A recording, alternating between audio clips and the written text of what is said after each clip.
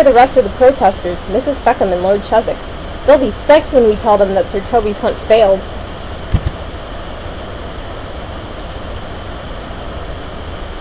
Jim mutter, what happened to your leg? Why do you have a unibrow? This lot have been in here all morning, yammering about their precious foxes. You can tell none of them have ever tried to raise chickens in these parts. My mate Harry's had a devil of a time with the blasted vermin.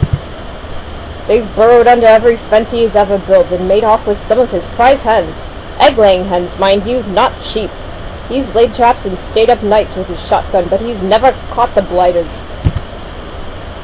Some of us don't feel a bit sorry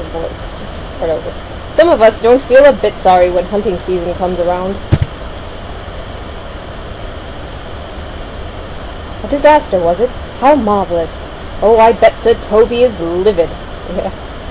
Serves him right, I say. Imagine grown men and women running a great big pack of hounds against a poor little fox. Despicable.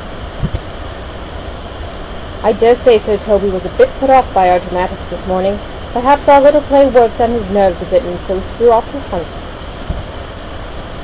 Lord Chiswick, Ray Maring, and I met him and his riders out early this morning as the hunt began, dressed as foxes ourselves, and pleaded for his mercy. You know, I wonder what happened to those fox costumes. Like, did the Chiswicks take them back to their place and they had, like, a little party later with them? Like, you know, kinky fox sex. Yeah, Pomeroy knows all about the furries. You should have seen the look on his stuffy old face. Horribly embarrassing for all his toffee-nosed friends as well.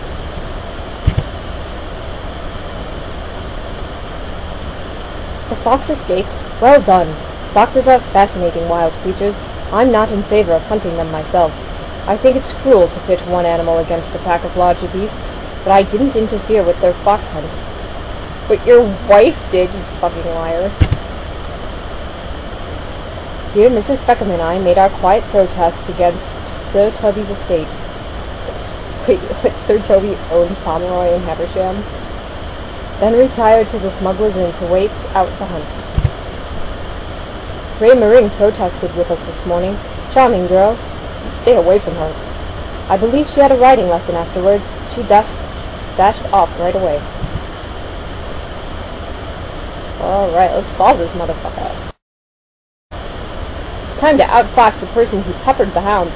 Pick the clues that you think best show who Aunt Miranda should interview for her story on foiling fox hunts.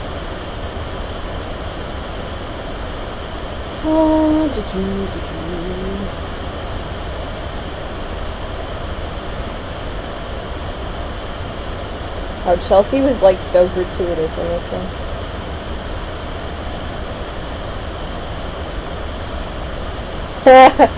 This is my favorite clue. I wish I could choose it. Near Sir Toby all through the hunt. Furs.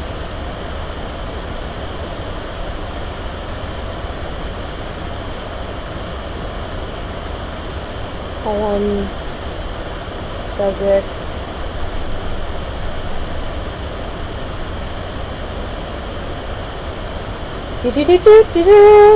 Yay! Those are the clues we needed. Now point out the person that you think is responsible for ruining Sir Toby's fox hunt. Oops, I did the music too soon.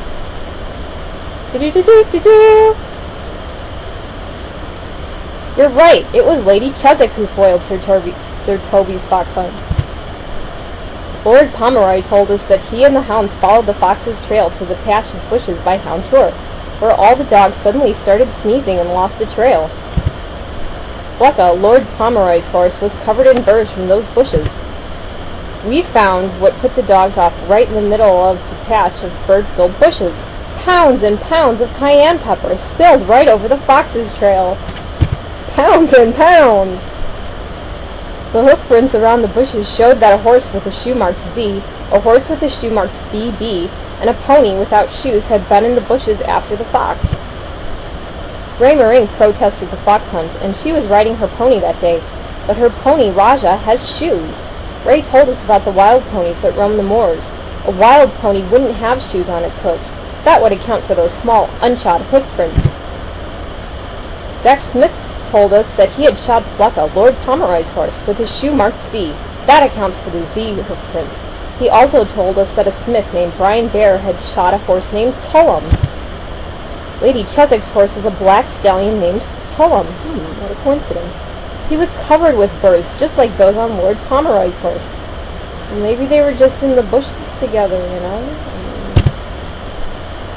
It was his hoofprints marked BB for Brian Bear that we saw in the bushes around the dumped bag of cayenne pepper. Tullum was there because Lady Cheswick had chased the fox there to dump the pepper on its trail. You little bitch. Yeah, go away, Jake. Did I tell you you could touch my scrapbook? Animal rights activists made a stand at Sir Toby Uppingham's annual fox hunt yesterday through sabotage. When faced with evidence collected by Eagle Eye sleuth Carson Drew, Lady Sarah Cheswick promptly confessed to dumping a sack of cayenne pepper onto the fox's trail in order to confuse the hounds. I'm rather pleased that Carson and Jennifer worked it out. It gives me a chance to make it clear that I despise cruel sports and value the lives of our wild British creatures, like your husband, said Lady Cheswick. Now that hunters know that members of their own hunts might be working in the fox's favor, I hope they'll... Oops, I'm supposed to do the accent. Now that hunters know that members of their own hunts might be working in the fox's favor, I hope they'll think twice before spending their money on fox hunting, said Lady Cheswick. And then she invited Sir Toby over and apologized. With the sex party.